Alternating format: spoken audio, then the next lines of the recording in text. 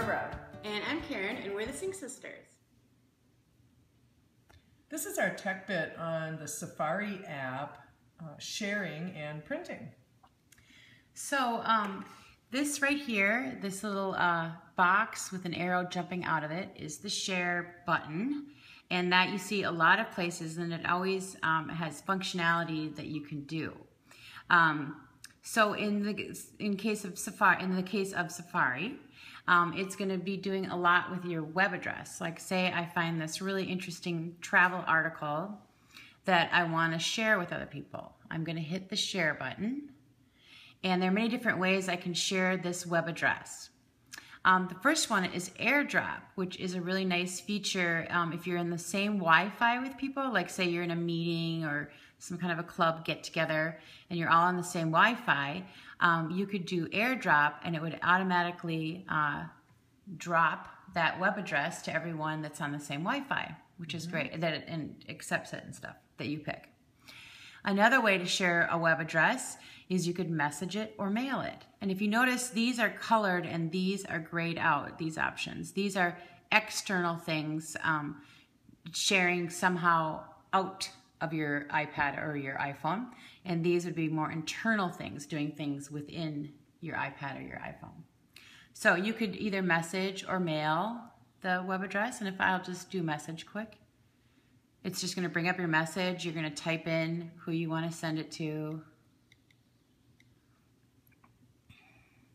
Right? And then you're going to send it. And so you can see right there, it typed in the web address for that article. Okay, and then it sent it off. So that would be the same thing. That would just open your mail program and you go through the same thing. And then you can also tweet it or post it on Facebook or Pinterest it, put it on Pinterest or Evernote if you have Evernote. And here's the more button, ... Adds more features. Right. So if there's other apps. You have other apps that you could do. You could add that if you wanted. Then down here, your more internal functions are you can create a bookmark, which we have a tech bit on bookmarks. And you can also add it to your reading list, which a bookmark just marks that page for you to easily go back to it. And the reading list is going to download it to your device so you can read it offline. Great for if you're flying. Right. Yeah, I always go in and put a bunch of articles in that I can read on the plane. And so let's go ahead and just quick do a bookmark. No. Yes. Sure, do a bookmark. Yeah, I'm going to quick do a bookmark. All right, so it comes up and it tells you, this is the name of it. You could change that. Sometimes it will come up with some long name. Right. It's hard to have as a bookmark. Yep.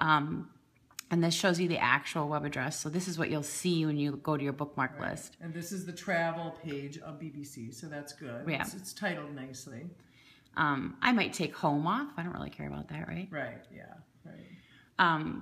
And then down here it shows you the location where it's going to put it. This is going to put it in my favorites, which is this top bar here. So you might not want that in favorites. If I tap on it, we have a bunch of folders created. Maybe I want to put it in this folder. So you can choose your location and then tap save. And the reading list is a similar process. Yeah, it just puts it in there. Yep. And add to home screen will create instead of a bookmark, you might want to create a little icon on your desktop. Looks like an app then. Right. So I could do that. And for sure, I'd want to shorten this name. Right. Watch this. I'm going to add that. And there it is. Creates like a little app, which is great if you have a website you use a lot. Right. Then it's just a little icon, and I just tap on it, and it's going to take me right there. Right. It's nice. Yeah. It's nice. And the last thing, you could copy the web address to paste it somewhere else. Or printing is always a big one. Right. You might want to print this page. This is actually, it will print the page, right? Right, exactly. So you click on print. And again, you choose your printer and how many copies you want, and then you can print it. Right. Which I'm not going to print. No. So that's our tech bit on the share button. Thanks for watching the Sync Sisters Tech Bit. And please subscribe to our channel.